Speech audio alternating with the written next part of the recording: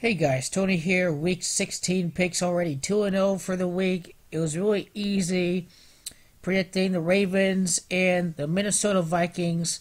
Once again, I was proven completely correct that it was going to be no Packers, no Raiders, no Cowboys, no Giants, no Seahawks to even make the playoffs. I had the Saints at the start of the year to reach the NFC title game.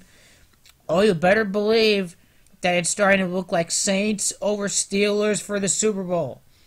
Saints to win this game. New England. Sorry, Buffalo. Although this one may be a trap game. I may go back to that. Cowboys is very easy with Ezekiel Elliott's return. The Steelers, the Chiefs. Gonna go with the Bengals in this one. Detroit's are on Cincinnati's level. Arizona over the New York Giants. Tank. Jacksonville.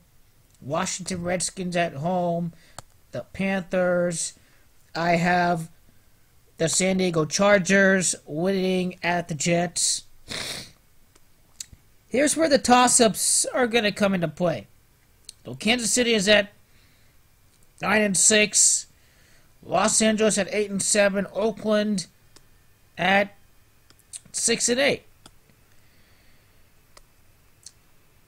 And Oakland is pretty average this year. Philadelphia losing with Nick Foles.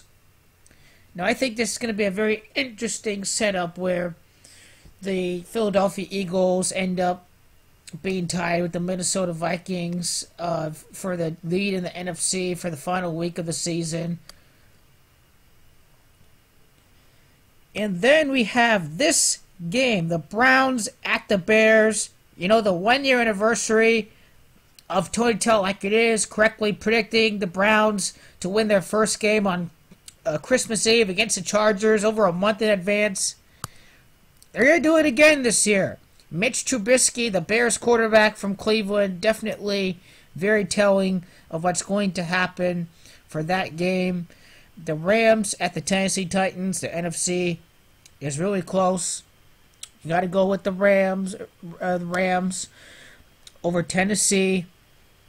As you see, Tennessee would still remain in the playoff race, even with the loss against St. Louis. But this one honestly could go either way.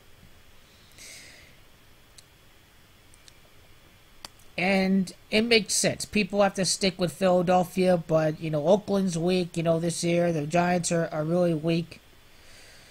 This year, maybe hype up Nick Foles. But the Eagles, one and done in the playoffs. Definitely count on that to happen.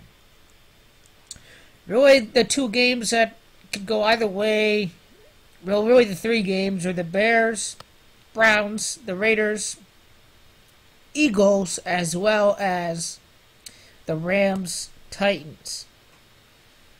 I'd just like to see for the heck of the playoff scenario, see what would happen if Tennessee won. Now, Baltimore, Jacksonville, or Baltimore, Kansas City, Tennessee, Jacksonville.